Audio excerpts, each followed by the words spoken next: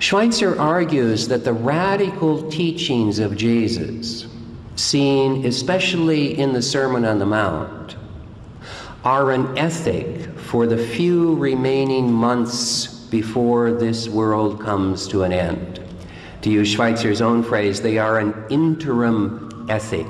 When you read these radical sayings like, sell all that you have and give your money to the poor, leave father and mother behind, the radical repentance that must precede the coming of the end, and if you really thought that the world had only 6 months or a year to last, you could live this way.